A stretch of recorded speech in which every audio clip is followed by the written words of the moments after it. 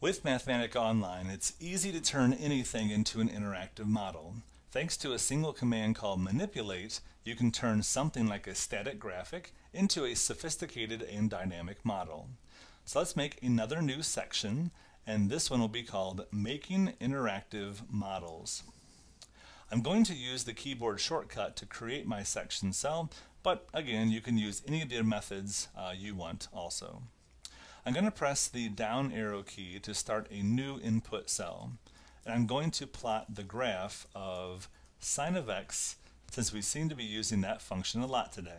I'm going to use the function plot, enter my square brackets, and then add my expression, which is sine of x. Then type my curly braces to enter the range for x, which we will have go from -10 to 10. Then, to evaluate, go ahead and hit Shift Enter. The command we are going to use now to make this dynamic is called manipulate, and you can wrap it around any Wolfram language expression to create an interactive model. So let's type manipulate in a left square bracket to the left of the plot command, and then a comma on the right, and then a right square bracket to finish the command. Now we are missing some important information, and Mathematica Online is alerting us to that fact by putting in a red caret to highlight where it expects us to add this command. What we need to do is introduce some parameter that we want to manipulate, and then where the red caret is, we need to give Mathematica Online some basic bounds for that parameter. So I'm going to introduce a parameter called frequency by typing that into the square brackets for the sine command. And I am also remembering to use the asterisk to indicate that I want to have frequency multiplied by x to make sure that Mathematica Online realizes that frequency and x are two different symbols. Now I go over to where the red caret is, and I give Mathematica Online a range of values for this parameter, frequency, that I've just added. Since we give domains and ranges inside curly braces, I'll add a pair of those, and then I will put frequency, comma 1, comma 5, just like we have seen with other functions. Instead, this time my symbol is called frequency instead of something shorter like x. Now we hit Shift Enter, and we get a plot of that result. But we also get an interactive controller, in this case a slider bar that is labeled frequency. And as we move the slider, we can see what happens as that value changes. Now, it's pretty impressive for something that was like 20 seconds of work once you cut out all of my talking. Let's make our model a little more interesting by introducing a new parameter.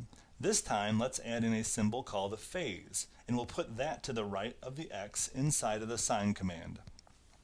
So we'll end up with frequency times x plus phase. Since we've added phase as a new parameter, we need to give it a range of possible values. So we put a comma after the list that contains frequency, and we'll copy that same syntax to make a new list for phase. So we'll have phase go from, let's say, 1 to 10, and then hit Shift Enter to evaluate. Now our interactive model will have two sliders, one of which controls frequency, and the other one which will control phase. Manipulate does all of the heavy lifting for us, which makes it really quick and easy to build these interactive models.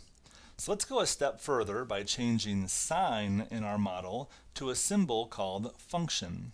As before, we need to give Mathematica Online some choices for values that function can take on.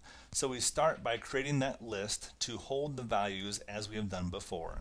This time, though, it doesn't make sense to give Mathematica Online numerical values if we are going to want to choose between different functions to graph. Then we should just give Mathematica Online a list of choices.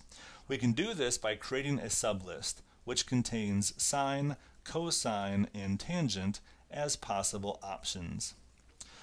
Once we evaluate, we will see that our model lets us change frequency and phase using sliders, and we now have a new row of buttons that can be clicked to toggle between different functions to graph. Not bad for a beginner. And of course, we can also hide the Wolfram language commands and just show the interactive model, which is useful if you want your audience to focus on what you have created and not so much on how you have created it. In the next video, we'll take a closer look at how to access computable data from the Wolfram Knowledge Base, or input your own data from files like spreadsheets, and then use this data in your own calculations.